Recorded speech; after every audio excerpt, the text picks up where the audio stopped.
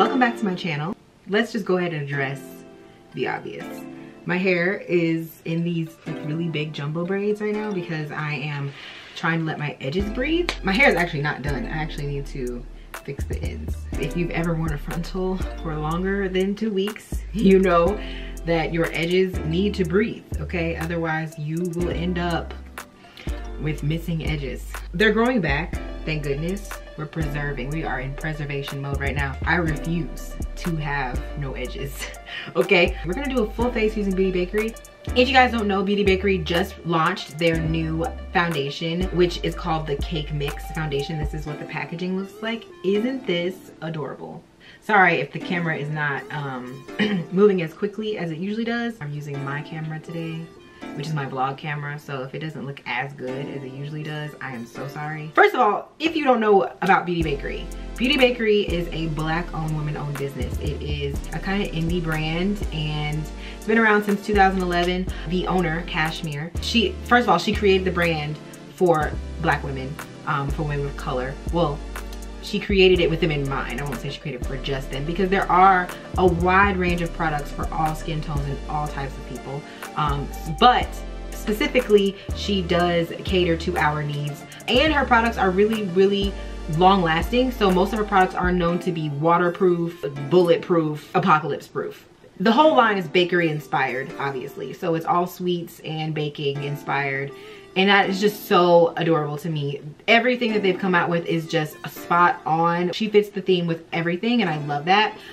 So the Cake Mix Foundation is no exception. The box is basically a cake mix box. You can open it up and see the foundation in here. So it says, our Cake Mix Foundation is a medium to full coverage, demi-matte foundation infused with vitamin E, oil-free, and lightweight. Cake Mix Foundation lets you bake your cake without eating it too. Get a smudge-free baked beat with Wake and Bake face oil prep, Cake Mix Foundation, and a dash of flour setting powder. And then on the other side, there's the nutrition facts. So it tells you exactly what's in the foundation. It is vegan. There's no calories, no gluten, no parabens, vitamin E, and smudge proof. There's the ingredients that you need to do your whole face, and then there's the instructions for how to use the foundation. The foundation comes in, I believe, 40 shades.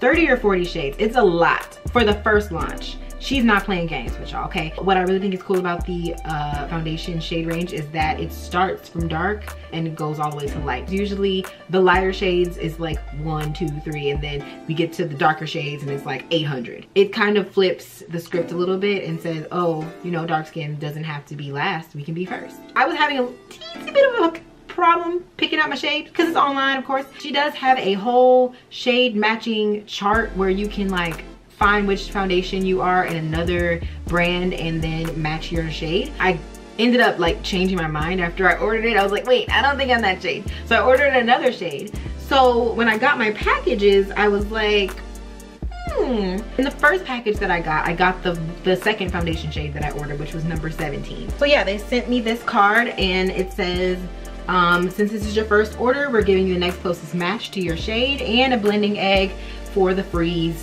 And that is just amazing to me. That's so sweet to send you get 2 foundations for the price of 1.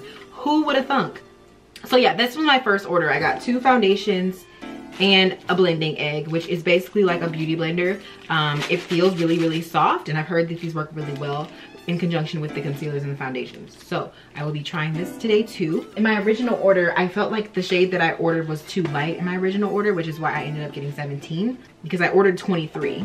And then they also sent me number 21. I ended up ordering a lot of other things because I wanted to do a full face. So I ordered a full set of the blending eggs. This is what the blending egg carton looks like. Isn't this cute? First of all, this is a whole carton of blending eggs. It is not 1, not 2, not 3, not 4, not 5, but 6 blending eggs for the price of 1 beauty blender. So you get 6 of these for $18 as opposed to getting 1 beauty blender for $20. I already have the concealer, so I didn't have to order that. And I've been using it for about a month and a half now, and I really, really do enjoy this concealer. I ordered their mascara. This is the Eyelash Icing. I also got another lip whip. I originally had a lip whip But I wanted to get a new one. This is the color Fortune Cookie. Also got the baking oil, because they say that the baking oil is really good for the foundation to help blend it out better. This is the Coffee and Cocoa palette. And then I also ordered the Do It for the Gram eyeshadow palette. I think that's so adorable. Look at that. The pans are really big for these eyeshadows. So I'm going to do the oil. It says perfect for all skin types. Vegan baking oil will leave your complexion hydrated and glowing. Gently massage 2 to 3 drops onto clean skin. Allow baking oil to absorb before applying makeup. So I'm going to put this on my face and let this sink in while I decide which foundation to use, because I have 4 freaking foundations and don't know which one is my shade. All right, I'm gonna drop 1, 2, 3. It smells like oil. Honestly, all of my face oils smell the same. They smell pretty much the same. They have a very light fragrance. It just kind of smells like natural fruits and things. I am horrible at opening things. I'm trying to open this cute so that I don't mess it up. So this is number 21. This is 21. That looks kind of red, so we'll see.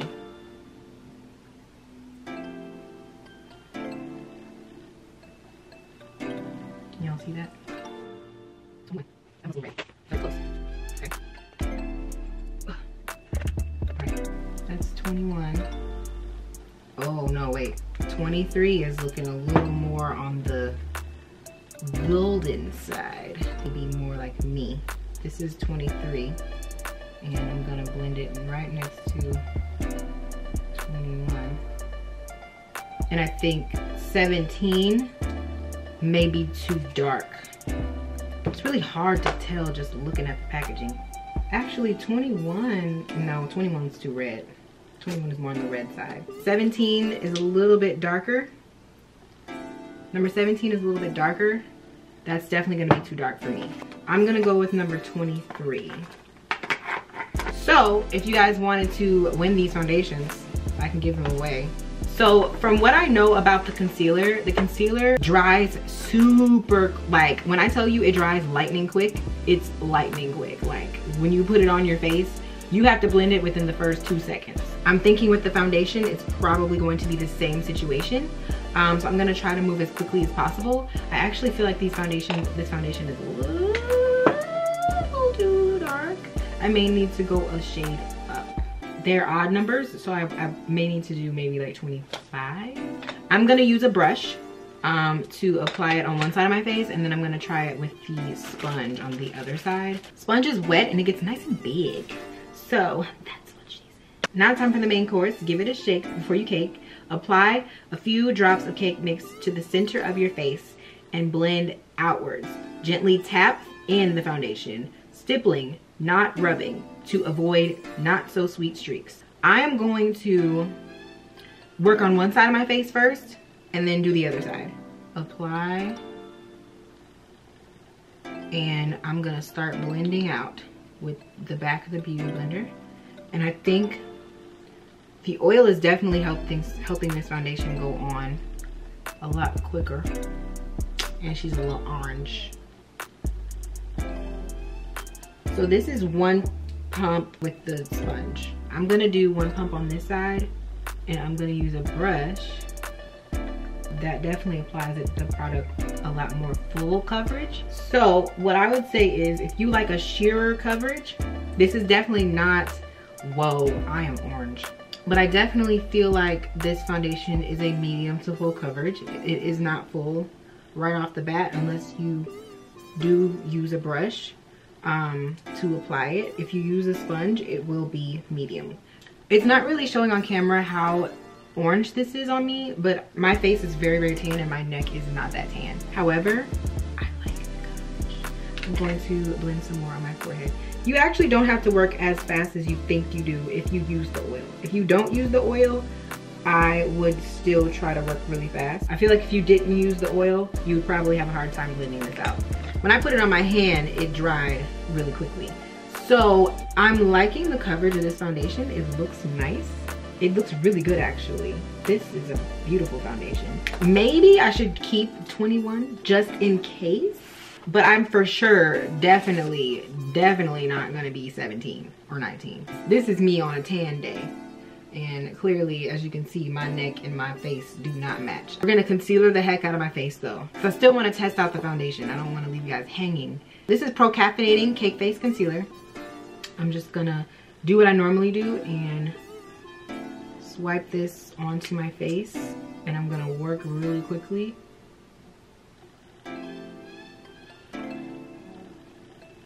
The blending egg, I feel like, is doing a great job of blending out the products. It's definitely not soaking up too much product, still leaving enough.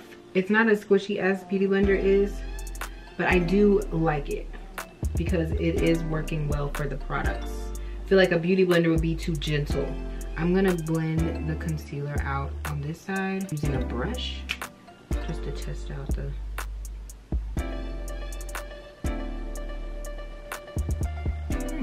yeah, so the oil is helping.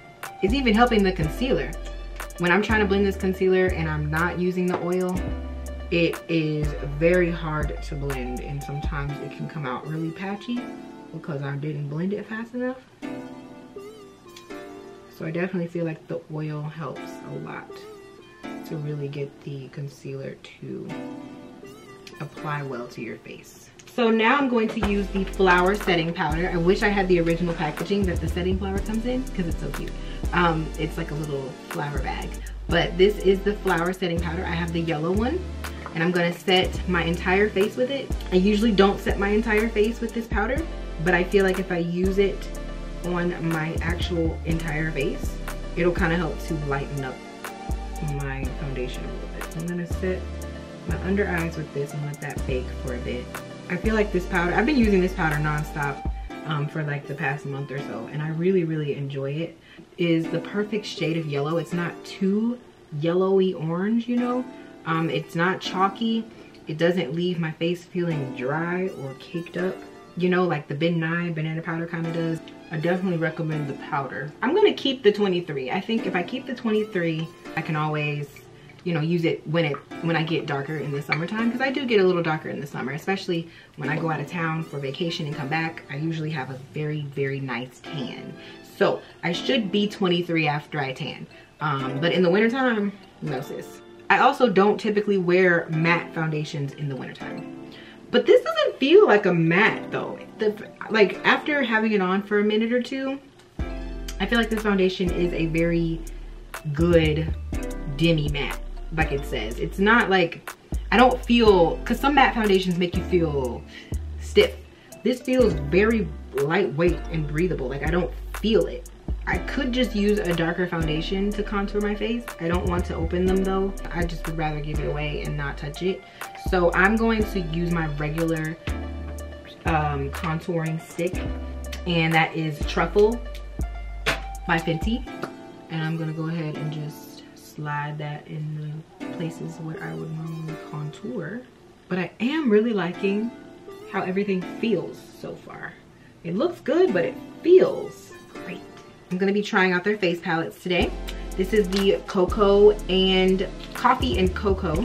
The foundation actually doesn't look bad now that I've like highlighted and stuff. Hopefully it doesn't oxidize. I don't think it will. I cannot freaking open things. I don't want to tear it up, but I'm a horrible opener. Sorry, packaging. I'm a Destructicon. So this palette, like I said, is very similar to the Huda Beauty palette. This is what it looks like. This is what the Huda Bronze Sands looks like, and this is what the Coffee and Creamy looks like. So this one actually has a cream in it, so it's a little different. They're not dupes. Yeah, but they have similar shades. So Deja Brew looks kind of like it is a contour shade for lighter skin people. I'm gonna try Anti-Depresso. That looks a little dark, but we're gonna try it. Oh, that is dark. Ooh. Be careful with her, honey. Yeah, these are dark. If you are a dark skinned woman, this palette is gonna be perfect for you for bronzing, for sure. Because it's great for deep tones. I'm gonna blend that out using Deja Brew. That's definitely too dark for me. I'm gonna use You're Grounded to highlight. Ooh, that's a nice highlight. Ooh, she's pretty. I'm gonna highlight my nose. Very pretty highlight. I'm scared to use this blush shade, but I'm gonna try it anyway. I feel like it's gonna be very pigmented. It is. Ooh. Like, I'm literally just using a tap of this. You would probably never run out of product. Oh yes, honey. She's pigmented. That is Coffees and Creams. You guys know I am not an eyeshadow person. I bought the eyeshadow palette because I just wanted to try. And I honestly just bought it for this yellow shade right here. So that's what I'm gonna use. I'm not gonna use any type of primer or anything. I kind of already have foundation on my lid, so I feel like that should suffice. And we're gonna just dust it on the eye, and oh my Jesus, she is bright. If you're a more precise person, you can do your whole little eye look that you like to do, but I'm a one shadow kind of girl. I'm gonna do my brows really quickly. There is a brow product, but they were sold out of my color. So I'm gonna do my brows off camera and I will be back. Now I'm going to use the mascara. Ooh, I like wands like this. This is a bubbly wand. It's wavy. Do you see that? It seems to be not grabbing a whole lot of product.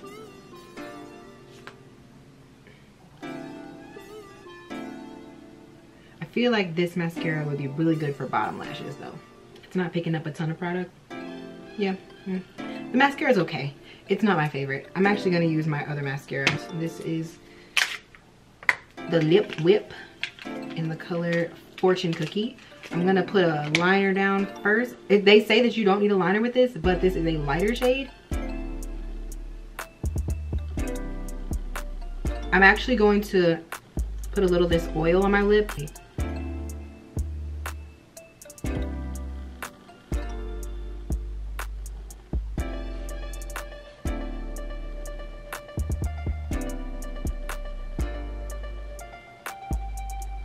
Since I have on a full face, I feel like I should do a lash. I'm gonna put on a lash. So, this is my finished face. I'm gonna do a wear test to show you guys how long the products last. It is currently 2 o'clock, so I will be back around 9-ish. My face feels good. I'm gonna do a transfer test. So now that it's dried and everything, I'm gonna go ahead and use a paper towel to see how it transfers. So.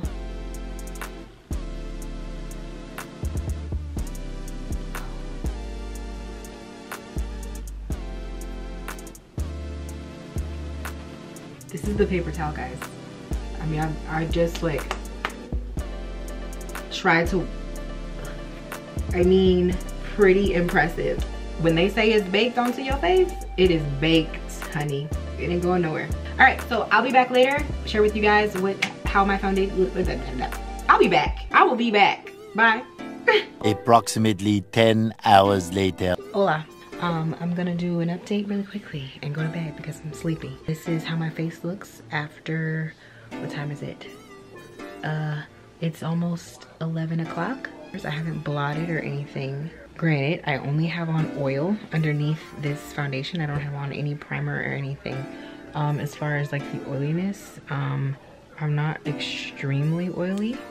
And my foundation has stayed on. It stayed put. For the most part, it didn't get darker.